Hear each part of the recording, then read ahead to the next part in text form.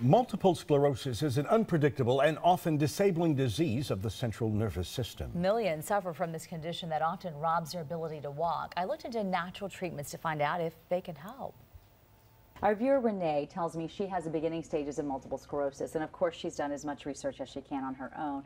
She's a little interested in vitamin B and wondering if that might help her condition. Have you ever seen that work for Absolutely. The most important B vitamin for multiple sclerosis, hands down, is vitamin B12. In the type of B12, because there's 4 different types of B12 you can find when you're looking for supplements, is called methylcobalamin, M-E-T-H-Y-L, cobalamin. That form of B12 helps the body produce the myelin sheath, which is the coating that surrounds the nerves. And multiple sclerosis, being an autoimmune disease, is a disease where our immune system attacks that insulation around the nerve. And so we need a lot of B12 to help repair it, to help make more of it.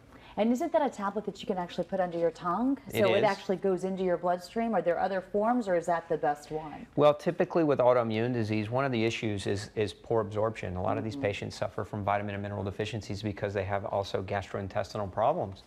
And so, yes, with B12, there are sublinguals that can be taken under the tongue, and so we get absorption where we skip the stomach and we go right into the bloodstream. Have you ever seen or heard of patients who are able to get their nutritional values where they need to be and their levels where they need to be and actually be able to reverse a condition like this, maybe with diet changes? Absolutely. Or is it something where you have to also use prescription drugs? We've seen patients get out of wheelchairs. So, you know, you take a disease like MS, which is very debilitating and can lead to a person's inability to ambulate or walk. What do we have to do? What are the things that I would recommend naturally that a person could do to really try to halt or alter the progression of that disease? Number one has to be diet change. There's 3 known causes of autoimmune disease, and one is food. And so food allergy, gluten specifically, gluten sensitivity can contribute to MS. We also know there are 2 other causes, and one of those is environmental poisons like heavy metals. Very, very common for somebody to have mercury or lead toxicity storing in their nerve tissues, and that creating or leading or trending toward multiple sclerosis-like symptoms. And then the third piece of the puzzle is, as we already talked about, vitamin and mineral deficiencies. Aside from vitamin B12, probably the most helpful supplement with multiple sclerosis is vitamin D.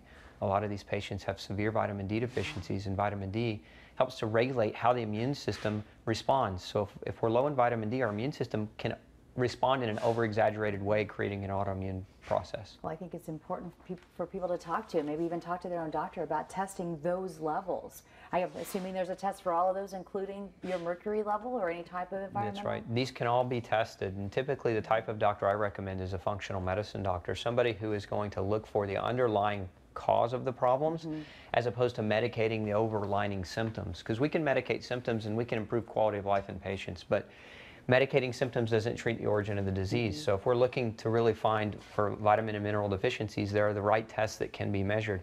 If we're looking for heavy metal toxicity, there are the right tests that can measure these things. Thank you for the information. You're welcome. And a big thanks to Dr. Peter Osborne with Origins Healthcare Center for that information. If you have a question to ask the doctor, you can reach out to me on Facebook at Melissa Wilson Fox 26 or on Twitter at Melissa Fox 26.